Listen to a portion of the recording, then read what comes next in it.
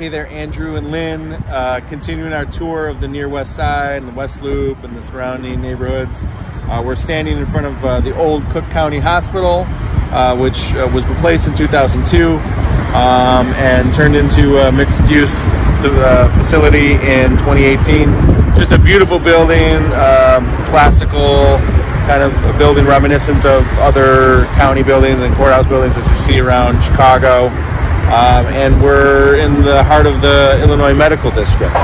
We are. It's amazing. It's renowned throughout the country. I think it's on like 530 acres. There's 4 major hospitals here. Stroger, the new hospital, and Cook, and Rush, and University of Illinois.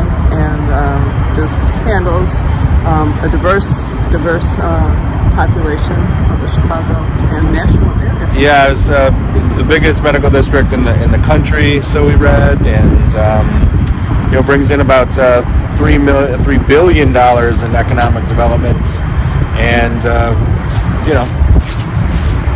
interesting place. It is. In the West Loop. It is.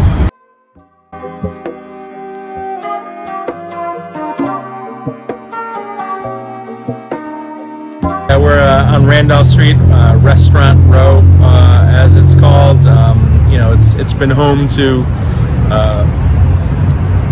many good restaurants over the years. We're standing in front of Girl and the Goat, Stephanie Izard's flagship restaurant. She was a Top Chef winner, a Chicago darling. She has several other restaurants in the area now, and just opened Girl and the Goat in Los Angeles. But at any rate, this street has been a little bit overshadowed recently by the Fulton Market District, but still home to many good restaurants and good bars, and a very good scene. Yeah, good scene in Chicago.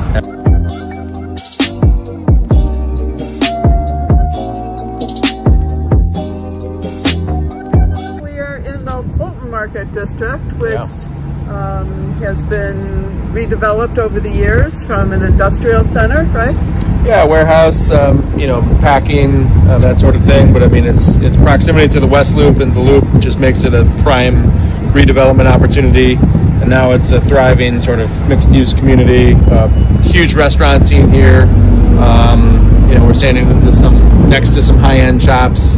But you can kind of see the vibe behind us. It's just like this warehouse vibe that the developers have taken and ran with. It's also home to Chicago's Google campus. McDonald's moved their headquarters down here, and so there's a lot of people working in this area, shopping in this area, living in this area. Yeah, it really is one of the new centers of Chicago, and it has achieved landmark status. So it's really got a very interesting history and typical of Chicago progression and development. Absolutely, great example of that.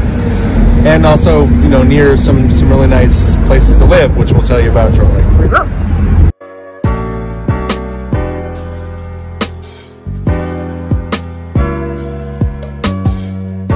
We are standing in front of the United Center, which was added on to Chicago in the early 90s. Yeah, the house that Jordan built, or so it's called. It replaced the old Chicago Stadium, which was a revered stadium, an icon in Chicago. But United Center obviously was the modern house and housed a lot of championships for the Bulls and Blackhawks of recent years. And there's concerts and other political events and other sporting events, and a staple for Chicago and Chicagoans. It is. So what's your most memorable event here? Two, I saw Page and Plant here maybe a couple times when I was a kid, and then you and I came to see Paul McCartney. We did.